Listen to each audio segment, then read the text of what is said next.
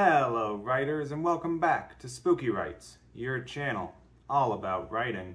I'm your host who is secretly a ghost, Kamal Onor. Now today we're going to be talking all about how to trust your decisions as a writer, how to trust the choices that you are making in the process of writing. So let's head into the storm.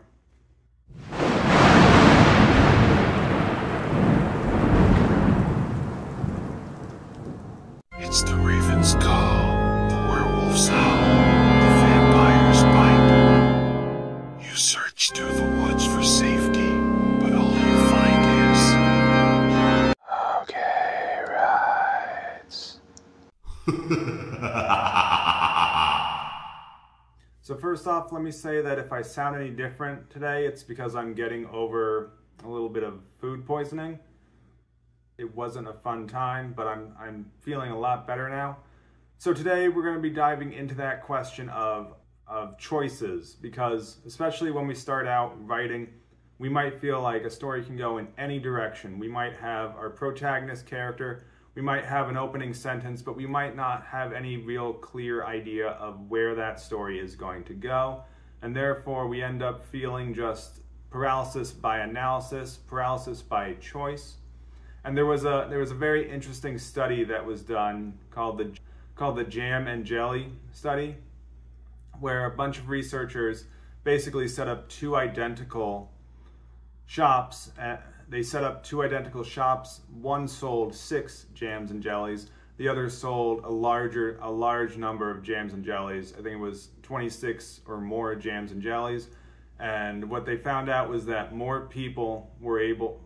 while more people were interested in the 26 jams and jellies, the one that had more people who actually made purchases was the smaller choice option of 6 jams and jellies. And so this is why when you're writing a story, you might feel like you might feel like you need to use every single idea that comes to mind. You might need to say, but I had an idea for my character to go back home and visit his or her mother.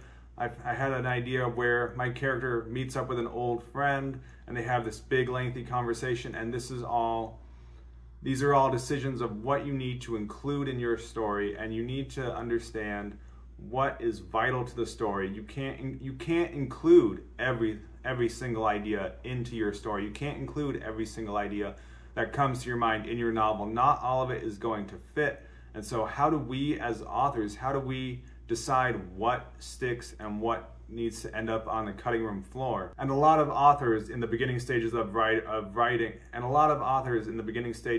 writing tend to seek validation. They tend to bring their writing to other people and say, how do you think I should write this story? And at a certain point, you need to take full ownership of the story that you're writing. You need to trust your own writing instincts. You need to trust your own writing decisions, and you need to stick with these decisions. Now, this doesn't mean that you can't change it later in editing. This is one of the great things about editing and revising your story, is that once you've written your story from start to finish, you can start to hone down, and you can kind of shave off the excess. You can understand what your story is actually about.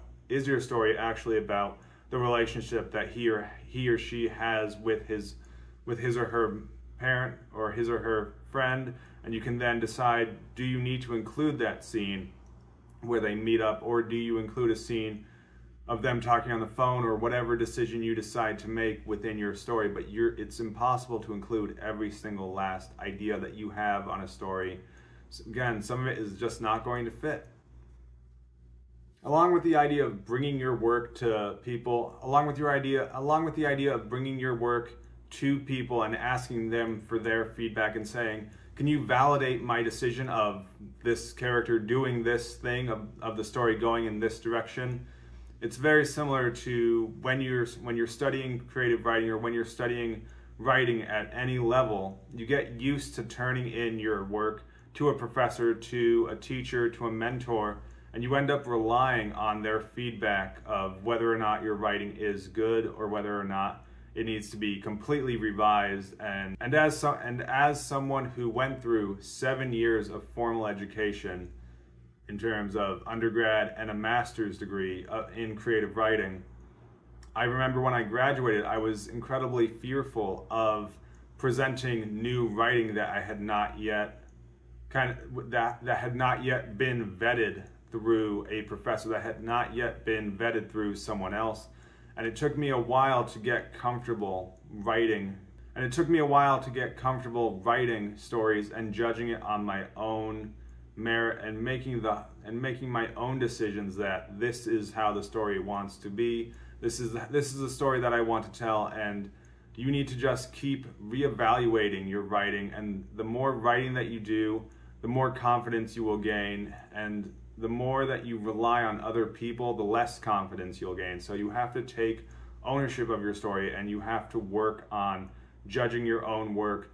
Now, I was very fortunate that some of my early work that I had presented to teachers, to programs, some of that work was accepted for publication. This gave me more confidence, and as those publications rolled in, I started to gain more and more confidence.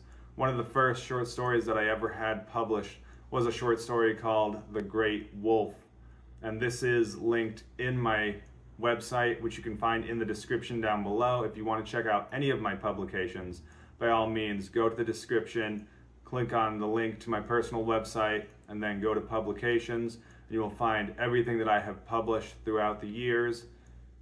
But I think this is one of the big reasons why so many people end up not continuing to write, why so many people go through an undergrad degree in writing, or they go through a master's degree in writing, and they come out on the other side, and there isn't that expectation that you have to meet certain expectations, that there's nothing forcing you to write. There's nothing there that's telling you you have to submit something by this deadline, or else you'll get a poor grade or you won't be able to continue in the program.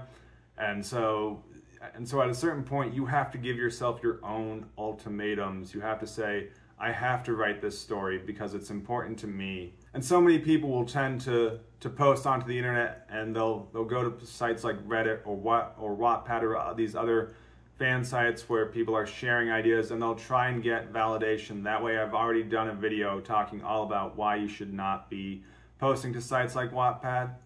That will be linked somewhere above. I can never figure out which corner it is. But the idea is that at a certain point, you have to trust yourself. You have to understand what you want the story to be, because you as the author, you are telling a story that is part of your creative vision. Again, it does not have to be perfect the first time. It doesn't have to be perfect the second, the third, or the 17th time.